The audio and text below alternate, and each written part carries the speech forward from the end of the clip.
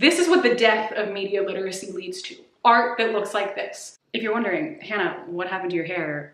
What did you do? Well, this is what happens when you watch this movie and then you reread parts of this book and then you make a video about them. Cautionary tale to you all. It'll fry your brain. How did we get here? How have we ended up in a place where I literally have photos of Colleen Hoover and Ellen DeGeneres and Blake Lively on my wall when I had previously said that I was done talking about Colleen Hoover's books and I had no interest in making videos about it anymore? You are as shocked as I am. I had no intention of making this video. I had literally no intention of watching this film, but I did end up watching the movie and I just had a lot of thoughts about it and a lot of things I wanted to say. And before everyone starts typing and is like, Hannah, how could you watch that movie? How could you support them? How could you give them your money? I didn't. That's all we're saying about that. Moving on. Anyway, I watched the movie and I just really needed to express some thoughts, but I also didn't have enough thoughts to just make a video about the movie, and also I didn't care enough to just make a video about the movie, but I did want to compare it to the book because that's what I kept thinking about as I was watching this movie. Being the type of person who is really annoying to watch a movie with when it's an adaptation of a book, because I'm always like, actually that was different in the book. That was something I kept thinking while I was watching the movie, and it kept bringing me back here. So basically today we are going to be diving into It Ends With Us, the book, versus the movie, and deciding which one is worse. The wall serves no purpose other than for me to be able to point at things. I brought a pointer. It's not a pointer, it's actually a spoon that I'm holding backwards because I don't have a pointer. I just wanted something to distract myself while I make this video because I don't know that I can get through it otherwise. I needed something entertaining to do, so we are going to be doing lots of pointing. I'm going to be inaccurately pointing at things because this is reversed for me, so it's hard for me to see what I'm doing, so don't laugh at that. And also it might make it a little bit easier to help compare the two. Visuals are sometimes helpful, and this was unfortunately a visual experience I would like to unsee. I am actually kind of thinking of making this into a series about book to movie and book to TV adaptations where we do like book versus movie and just compare them, see how they hold up against each other, see which one is better. So maybe this will be the first video in that series. We'll see how this goes. But we're just trying something new today. I just wanted to have fun. This is kind of like Mike's Mike style photos on the wall, even though they're not really connected to each other. This was very minimal effort, but something about this experience has to be pleasant because reading this book and watching this movie was not that. But before we dive any further into talking about this book and this movie, I do want to let you all know about the sponsor for today's video, which is Parade. I've worked with Parade in the past and I absolutely love their products. They're an underwear and loungewear brand that creates the most comfortable, stylish pieces that are sustainably made and also made for everyone. I've been wearing pieces from them for months and months now, and I absolutely love their stuff. They are so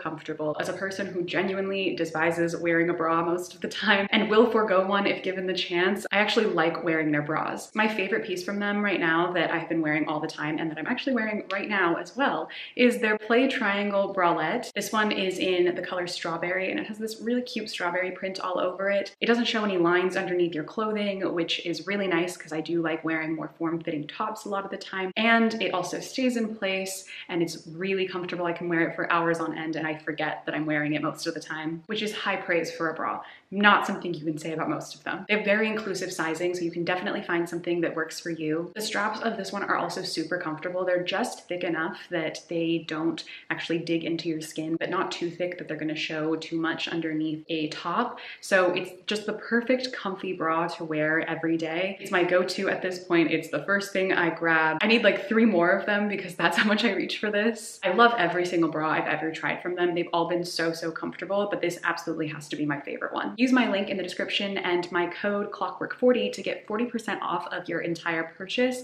which is a great deal because they already have great prices, and try out some of their products for yourself so that you can also find some of your new favorite pieces that you'll be reaching for all the time. But again, thank you so much to Parade for sponsoring today's video, and without any further ado, let's get into this mess. So as I mentioned, I made a video reading 5 of Colleen Hoover's most popular books. I read through each one, I gave detailed descriptions of each one and explained my problems with all of them and that video drained the life out of me because reading those books was one of the most difficult things I have ever done, which is melodramatic and hyperbolic, yes, but it was also horrible. And I read It Ends With Us in that video, so I described a lot of my thoughts and my opinions and my critiques of it in that video, so we will be rehashing a bit of that, but mostly I kind of just want to explain the plot of this book and this movie today so that we're all on the same page and we know what we're talking about, and then explaining to you why I think both of them are extremely bad. I'm just kind of comparing the two to see how they hold up to each other. So it goes without saying there will be spoilers for both It Ends With Us the book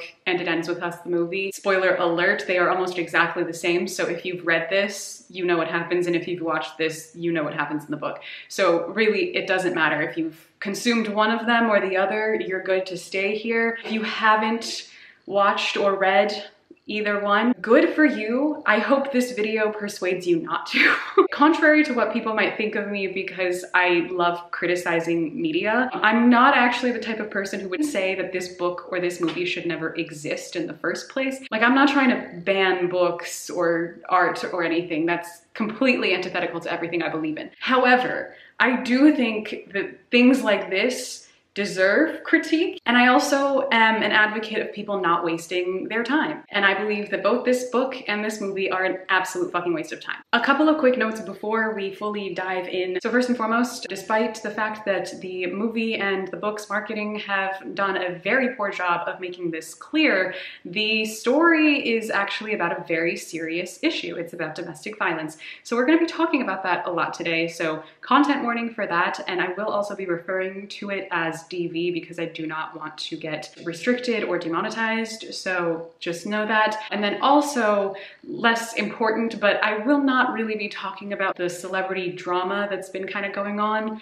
with the marketing of the film and with the film in general. We'll touch on it a little bit when we get to the movie because there are a couple things I do want to mention. There's some serious things that are actually worth having a discussion about in all of this, but most of it is just gossip and none of us know what is true and what isn't true, and I'm not adding fuel to that fire. Anyway, those are my quick notes before we dive in, but now let's get into the book. So It Ends With Us was published in 2016 and written by none other than Colleen Hoover. Colleen Hoover is now one of the best-selling authors of this generation by far. I believe last year her books sold more copies than the Bible. But in 2016, she published her novel, It Ends With Us, which was based off of, as she mentions in the author's note of the book, a lot of personal experiences from her life, living with a father who was abusive towards her mother, and also her work as a social worker. Of all of her books that I've read so far, at least, and based on her own descriptions of it, probably one of her most personal novels. And the one that I believe she has also mentioned is the book that she actually tried to send a message with. There's some quote where she talks about how she's never really trying to send any kind of message with her books, but It Ends With Us is the first one where she actually did that and she was trying to send a particular message. Does the message come across very clearly? Sometimes yes. Is it very well executed?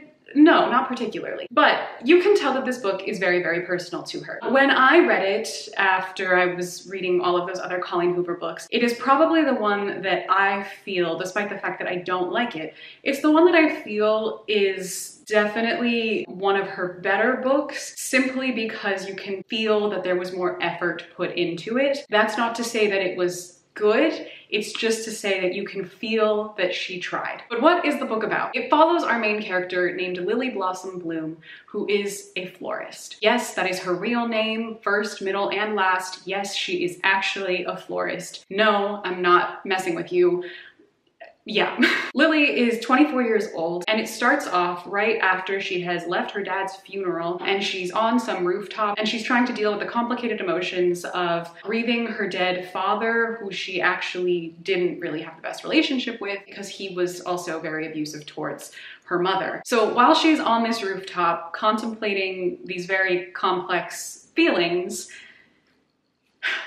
Justin Baldoni shows up. Not really Justin Baldoni. Ryle Kincaid, our leading man, if you want to call him that, Ryle Kincaid. Yes, that is also his real name as well. She does make fun of the names. I will give Colleen Hoover that one thing. They do make fun of her name being Lily Blossom Bloom and how ridiculous that is. I don't remember if in the book they make fun of his name being Ryle. In the movie, they do make fun of his name being Ryle. She's like, that doesn't sound like a real name. So I'll give the movie that point, but we're jumping too far ahead. We'll get to that later. Anyway, Ryle shows up on this rooftop and he starts kicking a chair because he's very angry. And he doesn't see her yet, but eventually he sees her, they start chatting. She literally just told him that her father just died and he was not a good person, and she doesn't really know how to deal with these complex feelings right now, and that's why she's sitting on this rooftop at night and she's kind of sad. Immediately, and I mean like immediately, this man is like, I want to fuck you. So, yeah, that is who we're dealing with. Anyway, Lily is rightfully so put off by this and confused by him. She is a little smitten with him because she thinks he's really hot. So there's that. She's also 24 years old. So she's never really been in a serious relationship in her life. She's only had one kind of relationship before this that ended very tragically, that we'll get to in a second, but she's never been in a serious relationship, and she also grew up in a very difficult and toxic household. So she doesn't really have the best grasp on what a healthy relationship or what a healthy dynamic between two people should be. She's promised herself that she's never gonna end up like her mother, although the whole point of the story is that in some way she feels like she is doomed to repeat that cycle. So yeah, I'm not gonna blame Lily for the majority of the choices that she makes in this book or the feelings that she has for Ryle. Honestly, all of that can be traced back to the toxic situation she was raised in and lived through, and also how manipulative and horrible he is, and the fact that she is so young at the same time. That combination of things is setting you up for a dangerous situation. And that's not on her. She is, however, really dumb a lot of the time. Would I make those choices? No. But also it's easy to say that when you're not in somebody's situation. Anyway, I digress. She does end up leaving. She thinks she's not gonna see him again, but she's not sure. Then at this point, we realize that the book is told in two different perspectives. So first we get Lily's perspective in present day, where she's 24 years old, she's living in Boston, and she's trying to open a flower shop. That's what's happening when she meets Ryle. Then we find out the book is also told in a second perspective from Lily when she is 15 years old, I think, and so she's still in high school, and this perspective is told through letters to none other than Ellen DeGeneres. No, I am not kidding you. She writes what is essentially a diary, but instead of addressing it as Dear Diary, she addresses every letter to Ellen DeGeneres, the one, the only. In her words, Ellen is kind of like her idol. She's just looked up to her forever. And so everything she's describing that happens to her when she's 15 years old is in a letter to Ellen DeGeneres. Yes, it is that ridiculous. Yes, it's actually worse than it sounds. I could write this off as just being funny and silly and just a ridiculous thing that a 15-year-old girl would do, which it kind of is. However, the thing about it that pisses me off is that to me, this felt like it was Colleen Hoover's way of saying, look at me, I'm not homophobic because my character actually likes Ellen. And that was her version of being inclusive and including like a queer character. That is what I think she was doing with this. I could be totally wrong. I don't know. I'm not in Colleen Hoover's mind. But based off of the 5 books of hers that I have read and the fact that she is horrendously bad at including any kind of diversity or representation in any of her stories, that is what this felt like to me. This was just her way of being like, I'm not actually homophobic. See, she loves Ellen. That's why I hate it so much. That and the fact that it's just like deeply unserious to tell a story about DV through letters to Ellen DeGeneres most of the time. It's absurd. Anyway, so in these letters to Ellen DeGeneres, most of the time, Lily is just describing the relationship that she has with a boy named Atlas, who is homeless and living in this abandoned house that's by her house.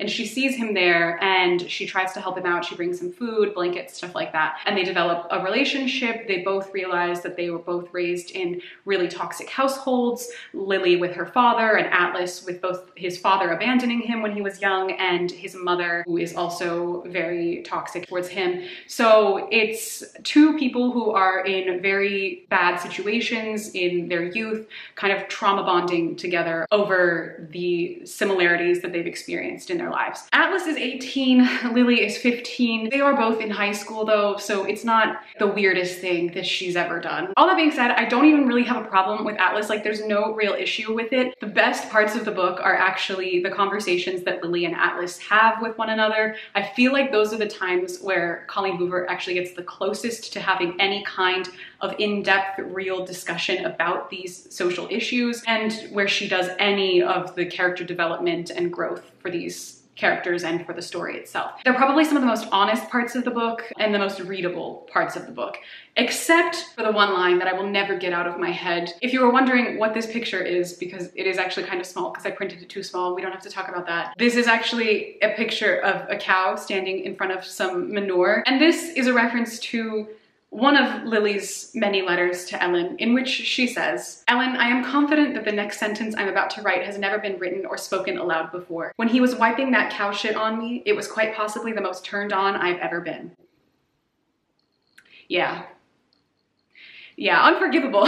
I say that, but honestly, there's so much worse in these books. It's not even that bad. It's just cringy and gross. So anyway, we flash back between these letters from when she's 15 to present day again when she's 24. So what's going on in the present day? 24-year-old Lily has just opened up her flower shop, and who comes waltzing back into her life? None other than Ryle, who is actually the brother of the friend who is helping her open up the flower shop. So Ryle comes back in, and this man immediately, once again, is just like, I want to have sex with you. Like, I need to. My life depends on it. He is on his knees begging, quite literally. At a certain point, he gets on his knees. He starts almost crying because she hasn't slept with him and he really wants to sleep with her.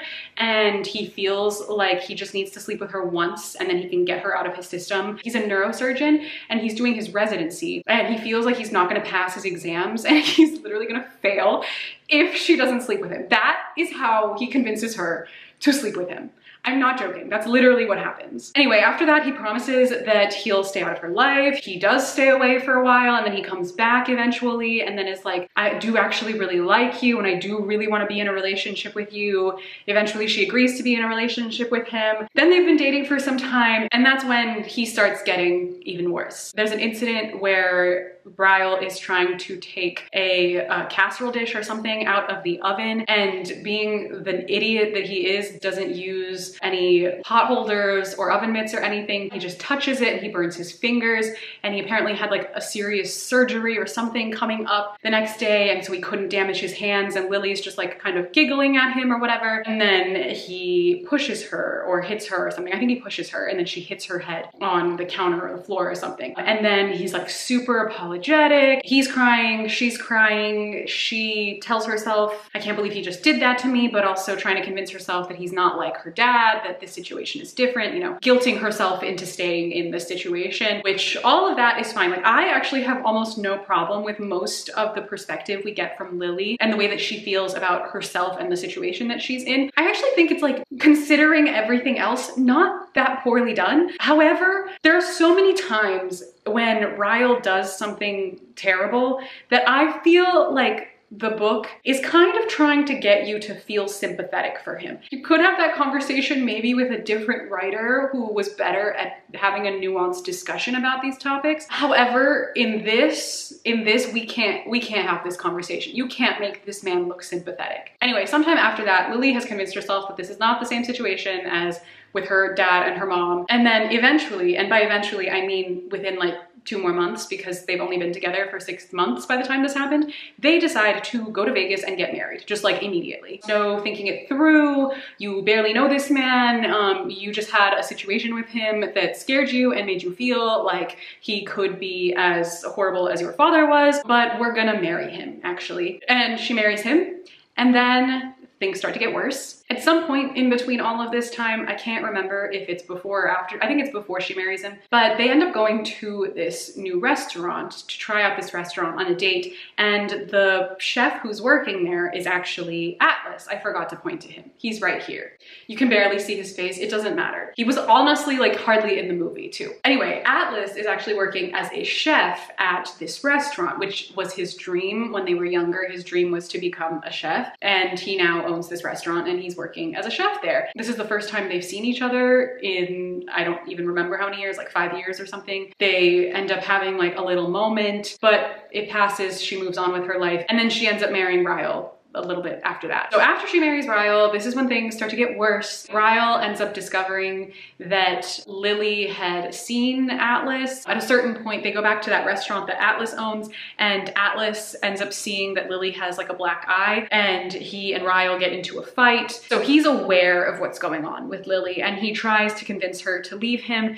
She won't listen, and he is very clearly disappointed in her, but also sad for her and doesn't know how to help, and she's just in too much denial. It gets worse because at a certain point, Atlas comes to see Lily at her flower shop and gives her his phone number and is like, if you ever need anything, just call me. And he puts it in her phone case so that she has it with her in case she ever needs it in an emergency. At some point, Ryle accidentally finds that phone number and he calls it, and he realizes it's Atlas, and then he gets really mad, and then he lashes out at Lily again, and he is so mad and so distraught, he ends up pushing her down a flight of stairs. She gets injured from this, obviously, and during this time is constantly telling herself, like, you hurt me, and he's just like, no, you fell.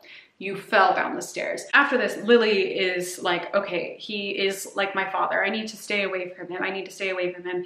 Then Ryle starts screaming, crying, throwing up, and he is just desperately trying to convince her and himself in a lot of ways that he is like this because of his past childhood trauma. The trauma in question being that when he was 6 years old, like a child, a very young child, he had an older brother, and him and his older brother were playing around and they found their dad's gun. And Ryle accidentally shot the gun and killed his brother. I'm not joking. So this trauma from his childhood, which, don't get me wrong, is a trauma. Like, that's an objectively fucked up thing to experience. It would definitely damage you for life.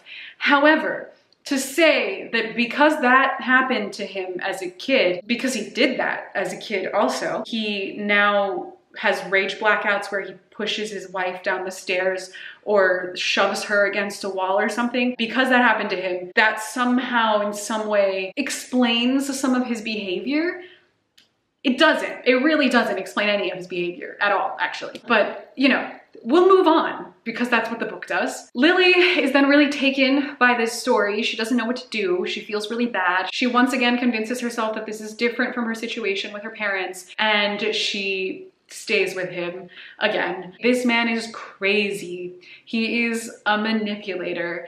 It's absurd. And she is pretty naive as a person, and also someone who has experienced a lot of childhood trauma. Those things do in fact mess you up. However, they do not turn most people into this. It can, don't get me wrong. It's not like it's impossible. It's just, that's not the case most of the time. And I know that Colleen Hoover says specifically in the author's note of this book, and I'm sure she's talked about it elsewhere too, that this is not meant to be representative, an all-encompassing representation of people who have experienced DV or situations that involve DV. I don't think that's what she intended either, but there are too many moments in the book that make him out to be sympathetic. And we'll get to more of those in a little bit, because I think it makes it even worse. And then at another point, Ryle is feeling insecure about Atlas again, because I think some magazine or newspaper published something about his restaurant and he alluded to something about Lily.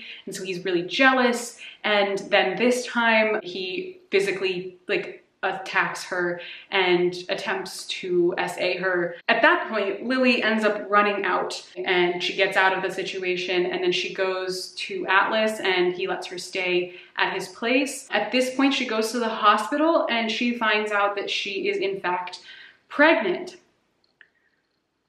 Yeah, and she decides to have a baby. She moves back with her mom, I believe. Might be mixing part of that up with the movie, but she gets out of their apartment together, and then eventually she divorces him, and she says to her baby, "It ends with us," referencing the cycle of violence ending with us, because she's not going to go back to him and she's not going to stay with him. And then in the epilogue, we jump forward a few years. Her daughter, who is in fact named after the older brother that Ryle killed when he was a child, whose name was Emerson. Their daughter's name is Emmy, and her middle name is also Dory, named after Ellen DeGeneres' most iconic role, because there are also a million Finding Nemo references in this book, each one cringier than the last. And she is in a park with her daughter, and she ends up seeing Atlas there. And then her and Atlas like kind of reconnect, and she tells Atlas that her and Ryle are not together anymore,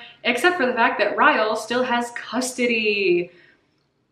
Yeah, of his daughter. So she is going to drop her daughter off with him because it's his day to have her, and then the two of them are together and happy, because she did get out of this relationship, thankfully, but we still didn't really hold anybody accountable for their actions. So yeah, that is the plot of It Ends With Us. So as you can tell, this book covers a very serious subject matter that is not handled with almost any nuance and is told in a very kind of unserious format. It has moments where you feel something, but it is also just a little ridiculous. My two biggest problems with this book are, number one, with the content of the book and the fact that I feel like it's actually really manipulative in a lot of ways, and also with the way in which this book has been marketed and pushed as a romance novel, because it is not a romance novel. So many people have gone into this thinking that they are going to read a romance novel. For so long, it has been shelved with other romance books. It's been promoted with other romance books. It's been talked about like it's a romance book. It's not a romance novel. It has a happy ending, ultimately, technically, because yes, she does leave him and divorce him. Yes, she does get to ultimately be with a guy who she did truly love, who was kind to her. And yeah, he wasn't like her savior. She did in some ways, you know, help herself out of that situation on her own, which I think was important for her. But at the end of the day, this is not a romance book. Too much of the content of this novel is about a very, very serious social issue. It's not just like good, happy, romantic feelings with like fun, smutty scenes. That's not what's going on here. And I feel like the way they market this book, even from just the cover design alone, manipulates people into believing that it is something other than what it is. My other biggest problem with this is the fact that I feel like the book is far too sympathetic towards Ryle as a character. I know that every situation is different for every person, and I think that the book is trying to say that this is the way that it should be for everyone, and that this is meant to be representative of all people who've experienced these situations. I do not think that is what she's trying to do. I don't think that was the intent. However, I don't see how you could ever say that somebody who still got to have custody of his child after attempting to SA you, using so much physical violence against you, pushing you down the stairs, shoving you, doing all of these horrible, horrible things to you, I do not understand how divorcing him is holding him accountable. Like, that is what you should do, because you should not be in that situation anymore. But you are not ending that cycle of violence for anyone except for yourself. In her author's note, Colleen Hoover mentions that she had a good relationship with her father despite his behavior towards her mother and how terrible their relationship was. And the memories she has of him are happy memories. Doesn't mean that that couldn't change in an instant. Doesn't mean that that couldn't be different for somebody else. Unless you're writing a personal memoir about like your own experiences, which is what the author's note is kind of explaining about this book and how that's what she was trying to do with this and base these two characters off of her own parents. In a novel like this, I feel like there should be a little bit more thought put into it. We should hold ourselves a little bit more responsible. The fact that he still has custody of his child means that he's not being held responsible for his actions. If you do things like this, if you behave that way, you should not be able to be near your child. And even if he didn't have a child, even if they didn't have a kid together, the next person he goes off and dates might experience the exact same thing. The probability is extremely high. Nobody in his life held him accountable. She got herself out of the situation, which is exactly what she should have done. But like, that's not holding him accountable for his behavior. This is not even like me having beef with Lily. Lily should have done exactly what she did. In my opinion, she should have done more, because I think we societally should do more to prevent people like this from getting away with the things that they get away with. But I'm not blaming Lily. She got out as she should have. But I'm talking about the book. The book doesn't hold him accountable. His sister is obviously sad that her brother is like this and is behaving like this towards her best friend, but she also doesn't hold him accountable. She does nothing. At least Lily was the victim in this situation, but your sister should hold you accountable. Other people in your life, her sister's husband, he should hold her accountable. Somebody should have done something about this man. Nobody does anything about this man. The only repercussion he faces is that he no longer has his wife. He still has his kid, he still has his family, he still has his job. Like literally, nothing in his life changes. And before someone's like, isn't that realistic? Isn't that what it's like in real life? Yeah, that is what it's like in real life. But then don't tell me that he was held accountable. The ending and the fact that he still has custody of his kid, the fact that he is still in her life in any capacity, that should be sad to us. It shouldn't be framed as something that's like, wow, they were able to like work it out for the sake of their kid. No. No, this man should have a restraining order out against him. I just don't understand why the book frames it in a way that makes him seem like he has somehow been held responsible and accountable for his behavior and his actions when he has not been. Absolutely, people are more complex than the worst things they've ever done, which is, I think, a theme this story really tries to explore and fails miserably at doing so. People are more complex than the worst things they've ever done. However, this book is not the place to have that discussion, because there is not enough thought or nuance put into it for it to be able to appropriately have that discussion. Anyway, those are all my issues with It Ends With Us, the book. All that said, let's move on to the movie. Before we get into which one's better, which one's worse, the plot is basically identical. So we're not gonna explain too much about like what this is about, because it's about this. It's exactly the same story with a few changes, which we'll get into in a minute. They took out some of the most iconic quotes and they changed a little bit of dialogue here and there, but you know, plot-wise, it's essentially exactly the same thing. But I do want to now spend a little bit of time explaining some of that like celebrity drama and stuff that was going on, because there's something I do want to touch on. So first and foremost, the movie was directed by Justin Baldoni, and it stars himself as Ryle and Blake Lively, who plays Lily, and then this guy whose name I don't remember and it doesn't matter, who plays Atlas. Justin Baldoni is also the director of the film. He's also a producer of the film along with Blake Lively. I think Colleen Hoover is also a producer. I'll fact check that in a sec. They are the two main people involved with making this film that are relevant for this case. But first and foremost, we need to talk about Justin Baldoni, because the rights for this movie were bought several years ago. I believe in like 2019, at least 2020 is the first time I remember hearing about this book being made into a movie and Justin Baldoni buying the rights to the film. And I remember when this first came out, news about this first came out, he was talking a lot about how he wanted to make this film because he thought this was a really important subject matter to have discussions about, and it was really important to him. It was like a passion project. And he specifically, I remember, mentioned that he thought that this was a story that should be told by a woman, because this is a woman's story and he felt like it needed to have a female perspective, and that he wanted to take a step back and make sure that this is a story that's told by women. And I remember this vividly, because I remember when I found out that he then made himself the director after saying all of that, I lost my mind. I mean, I knew from the second that they even wanted to make this into a movie in the first place that this was gonna be a shit show, but I knew immediately when he made himself the director of the film after spewing a bunch of bullshit about wanting this to be like a woman's story told by women, then why would you make yourself the director? I'm a man. And this is a story that is told through the lens of a woman. And especially when it relates to intimacy scenes and to scenes where there is a mix of intimacy and violence, I wanted to make sure that those scenes had had a female gaze. First and foremost, if you really cared about telling a story about DV and you thought this was a serious issue, you wouldn't choose this as your source material. That's problem number one. Problem number two, if you really believe that this is a story for women told by women or whatever he was saying, but if that's really what you believe, why are you making yourself the director? Quickly answer me. Why would you make yourself the director and a producer? And then also make yourself the leading role, specifically the worst character. Why? Why would you do that? Yeah, we know why. You would have never chosen this as your source material if you actually cared about having a conversation about DV, and you never would have made yourself the director and producer. Never in a million years. Those are his crimes. That's why I have beef with Justin Baldoni. So all the people who are like trying to defend him for whatever reason in this contrived drama that everyone has come up with, why are you writing so hard for this man?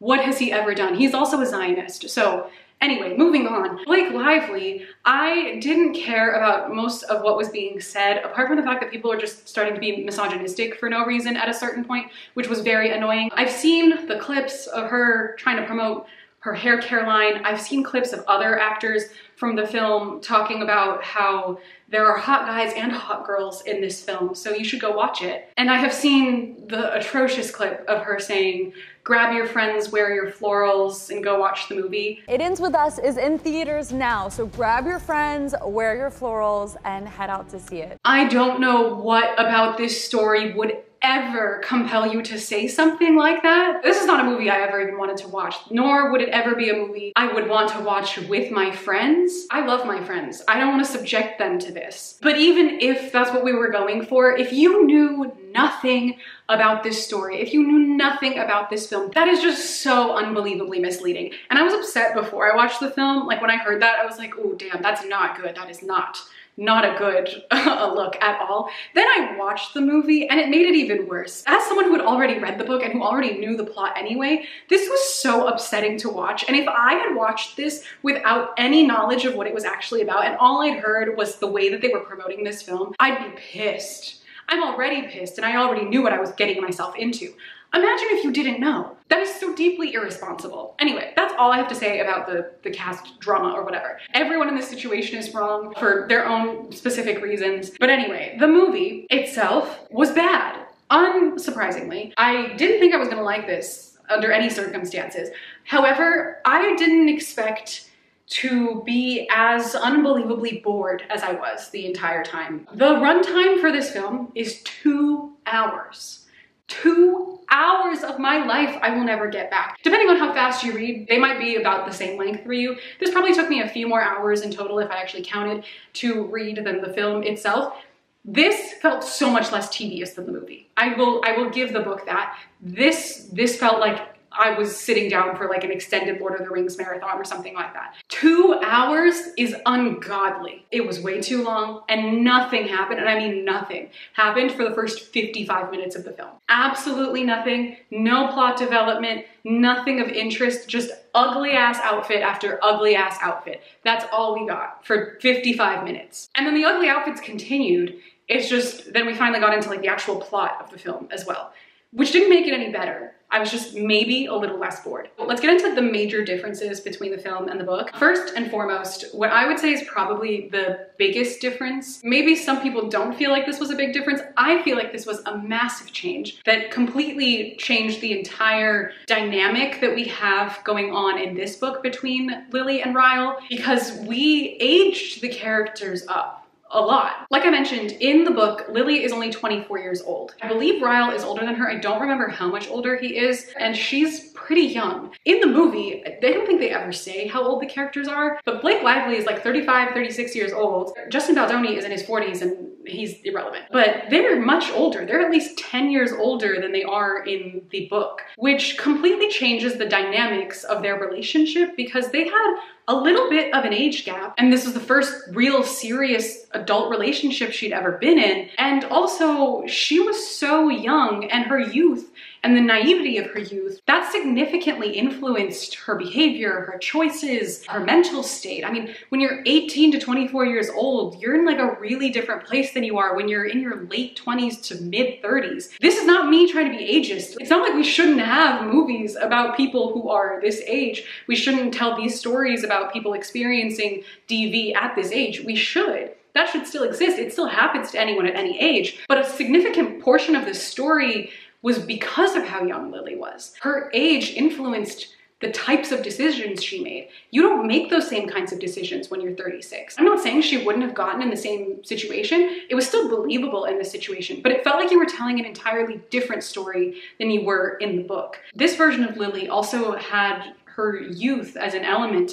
to why and how she was being taken advantage of. We kind of lose that here. It's not necessarily wrong or bad, it's just significantly different from the story that we told here. So again, I don't want anyone to misconstrue this and think that I'm saying this can't happen to you when you're like 35 years old. It can happen at any point in someone's life. It's just two very different mental states that a person would be in 10 years apart like this. So yeah, that was, in my opinion, the biggest difference between the book and the movie. Another significant difference, in my opinion, and this is not me in any way, do not get it twisted, condoning his behavior, Ryle's behavior that is, he was way less bad in the movie than he was in the book. The like screaming, crying, begging on his knees, crying and throwing up that he's doing here, begging her to sleep with him, he doesn't do that in the same way. Like, he's definitely pursuing her, don't get me wrong. He still definitely really wants to sleep with her and he tells her that multiple times. But this was like pathetic and desperate. This was also pathetic and desperate, but like a lot more subtle. It was still creepy, it was still annoying, but I went back and like reread parts of this to prepare for this video, and the difference was pretty significant. In the book, he literally goes and like knocks on like a bunch of people's different doors trying to find her apartment just so he can beg her, and I mean beg her to sleep with him. He does not do the same thing in the movie. He doesn't seek her out in the same way. Like, he doesn't intentionally go and find her multiple times. He just happens to be in the same place. So that's when he tries to pursue her. In this one, he like searches for her. It's stalker, like borderline stalker behavior. It's creepy and horrible. This is also creepy and horrible. It's just much more subdued than this version was. So again, not condoning this in any way. His behavior in the movie was just much less desperate in a lot of ways. Another difference is that I feel like in the movie, they try to make Lily a more sympathetic character. I think that they didn't want general audiences to victim blame Lily. And I'm going to say something that sounds blasphemous coming out of my mouth. I never thought I would say these words, but the book is far more nuanced than the movie ever is. Yes, I am saying that there's nuance in the book It Ends With Us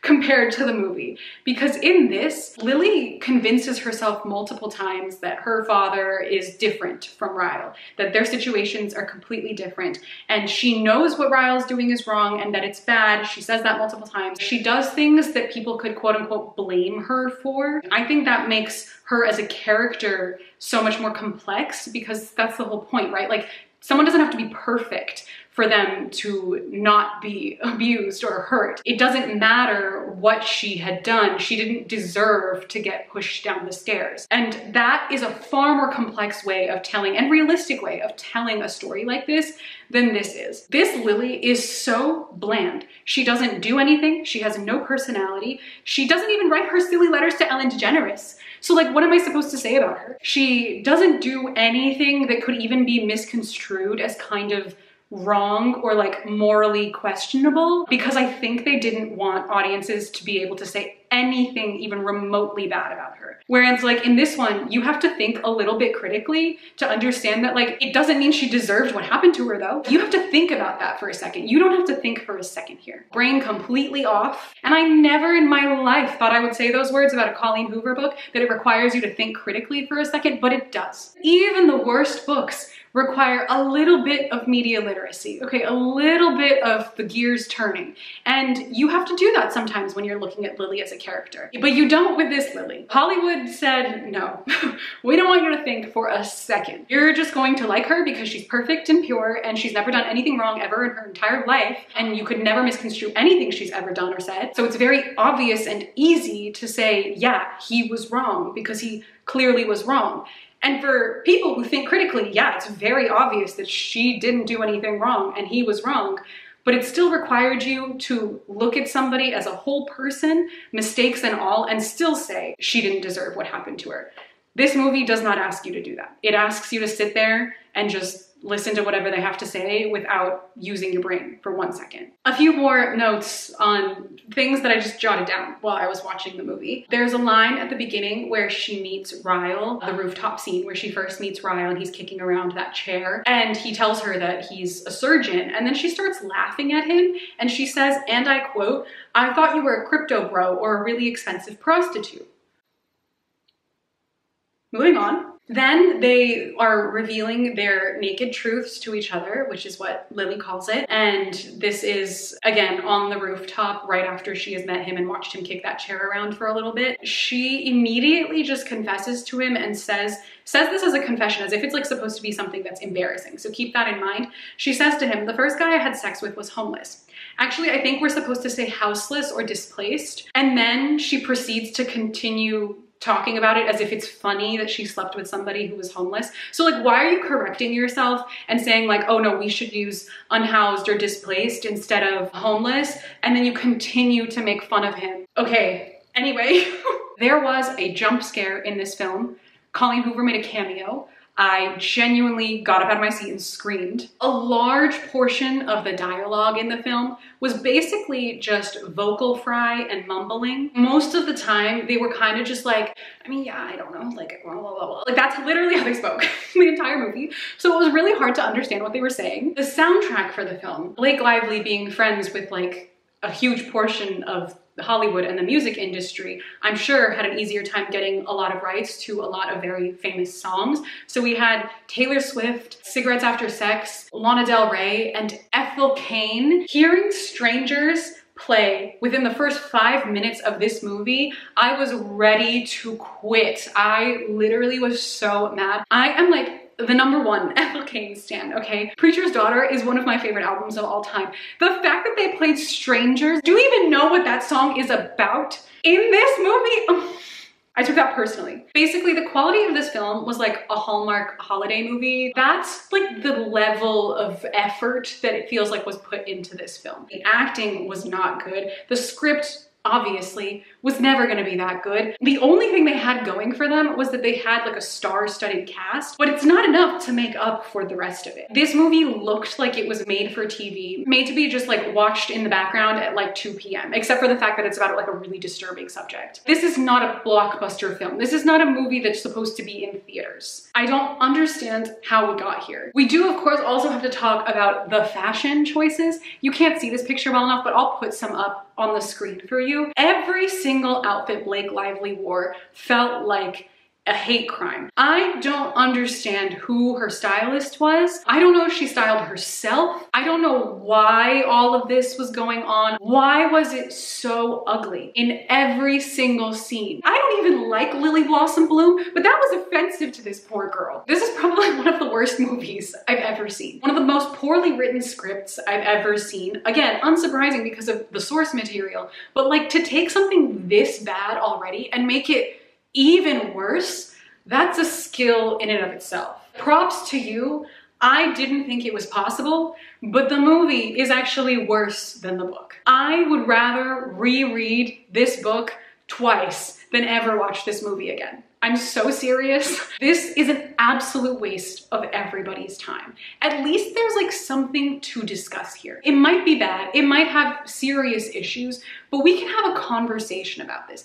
There's no conversation to be had here. Because they don't want you to have a conversation. Because they want you to shut your brain off. They want you to blindly go into this and just accept whatever they're telling you without ever questioning a thing, okay? This is what the death of media literacy leads to. Art that looks like this. This is what everyone is saying the death of media literacy leads to, and I have definitely felt some of that sometimes too, but at least there's something here.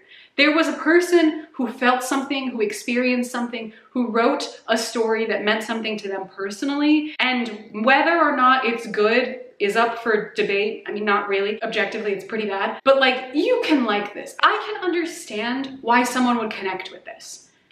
This No, there's literally no way. Like I said at the beginning of this video, would never recommend that you read this book or watch this movie. But if you watch this movie and you actually liked it, read the book. At least there's some substance here, a little bit of substance here. This was one of the most hollow pieces of media I've ever seen in my entire life. But anyway, there you all have it. That is it for my review of It Ends With Us, the book, versus the movie. Definitively, I have come to the decision that the book, shockingly, is better than the movie. I never, ever in my life thought I would say that I like this in any capacity. I don't. Let's be clear about that. But if we're comparing these, if I have to pick, the book all the way. Don't waste your time here, but really don't waste your time here. It's just boring. Deeply, deeply dull and boring. And especially in a movie that's supposed to be about such a serious topic, at the very least, even if it's not well written, it should still be somewhat captivating, even if you're watching out of horror. But no, I wanted to turn it off so many times. There was nothing going on and it was so dull, so poorly written. It was unfathomable. I hope it was at least somewhat enjoyable for you to watch me rant for I don't even know how long. My voice is literally starting to go out at this point. I've been talking for too long, so that means it's time to wrap things up. But if you enjoyed this video and you would like to see more book versus movie comparisons, let me know. Because like I said, I really would like to make this into a series. I think it'd be really fun to do because I love watching book, TV, and movie adaptations. It's literally one of my favorite pastimes, and comparing them to the book. Yeah, let me know if this is something you are interested in. If you've read the book, watched the movie, let me know your thoughts on either one, how you think they compare to each other. Did you think the movie was in some ways more enjoyable than the book? I can see the pros and cons, mostly the cons on each side and how they would outweigh each other. So I'm curious to know what you all think. But that is it for this video. If you'd like to follow me on any of my social media, all of my links are in the description box as always. I'm at Clockwork_reads. Also, if you want to know what other movies and stuff I've been watching or TV shows I've been watching, you can follow me on Letterboxd for movies and Serialized for TV shows, both of which will be linked down below. But thank you all so much for watching this video. I hope you enjoyed, and I will see you very soon in my next video. Bye.